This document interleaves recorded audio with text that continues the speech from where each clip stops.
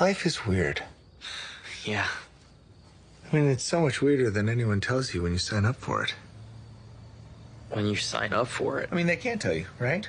Who would incarnate? Who would go from spirit to human form? Who would volunteer for this insanity? I mean, the man responsible for my husband's death is currently sleeping with my roommate in what used to be his own bedroom.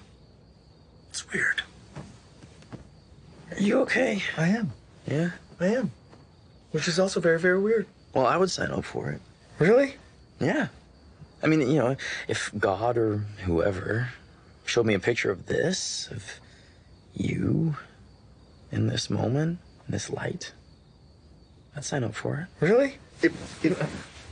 If God was like, hey, so listen, your whole church and pretty much all of society, they're going to try and gaslight you into believing that the way you experience love is not only wrong, but a terrible sin. And you're going to have to suffer through decades of self-loathing until hopefully, maybe you make it out the other side. Also, people that you love are going to die tragically and without warning. And the parents that bring you into the world, they'll ultimately not understand you at all. You would sign up for that.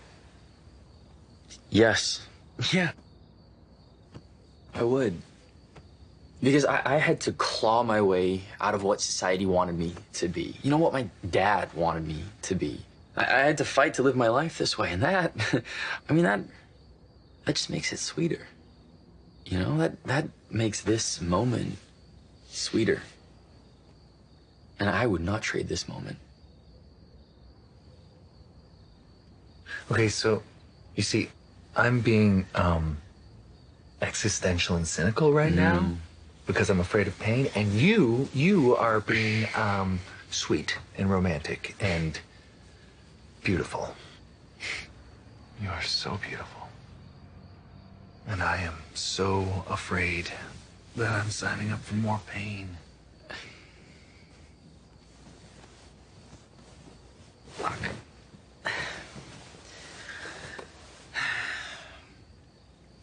You were the one who asked for this. I know. You said you wanted it. I did. I do. I do. I do. Emmett, can you ride up ahead, kind of act like a siren, see if you can clear a path? Okay. Not an actual siren. You can use words. Got it. Okay. Look, gonna need all hands to lift this thing over the curbs and pay attention to the crowd because they are drunk and high and we don't want to run them over. All right, let's go. Please live. You have to live. Terry, you've got to breathe, okay? Just calm down. I'll stay with her a minute. Thank you. Love you. Wait, what? I love him. I love him. I hear you. I love her. I didn't tell him. You want to go to the hospital? It hurt my ankle. Come on. Come on, we can walk to the hospital. Put your arm around me. I got you. Baby steps, baby steps.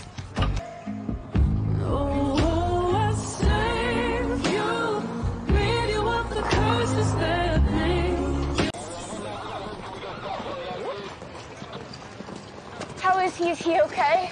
He's being evaluated and he'll likely need surgery. But he'll be okay. Look, I'll take you to the front desk and they can give you updates and we can get that ankle looked at. Thank you. Good luck, huh?